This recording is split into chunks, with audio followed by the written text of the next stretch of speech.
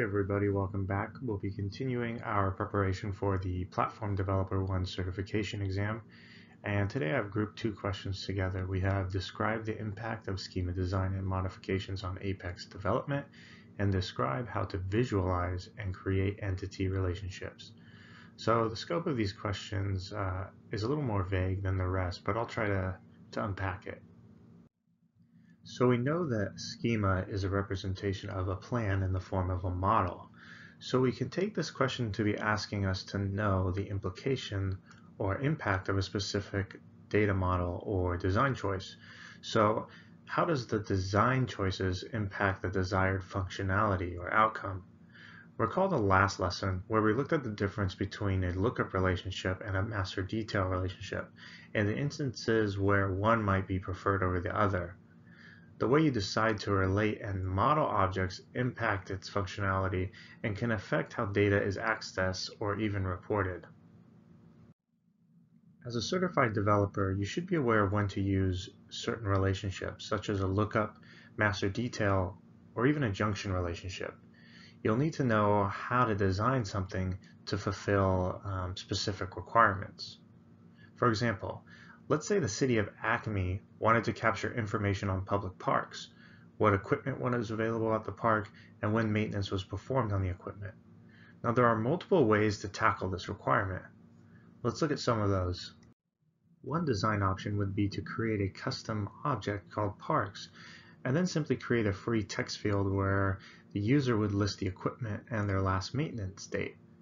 But this would not be very effective if we wanted to produce meaningful reporting, or if we needed to access the fields using Apex, we would have a lot of trouble trying to parse through the data. No offense, but this sounds like a solution that an end user might come up with. Another design option would be to create a custom object called parks, and then another custom object called equipment. After that, we can add a master detail on the equipment object that points to parks. The user could then add equipment records for each park and keep track of the last maintenance date. This may in fact be better than the first design, but what if every park uses a similar type of equipment, like a water fountain? Do we really want to create attributes that make up a water fountain for every park? And what if we made a change to that piece of equipment, like added a measurement attribute? We would have to change that under every park it appears under. It sounds a little bit cumbersome in the long run.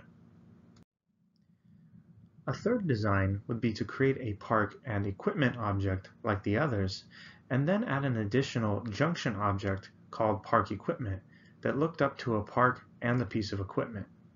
This way, we could maintain a standardized and controlled list of equipment that can be used for multiple parks. I'm not saying this is the best design, but it's probably the best out of the three. The important point is that you stay thoughtful about the requirements and think about the other effects. Different effects to the data model affect the functionality.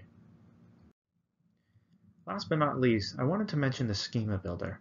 If you've seen the snapshots from the last few slides, I've been using the Schema Builder to diagram the entity relationships.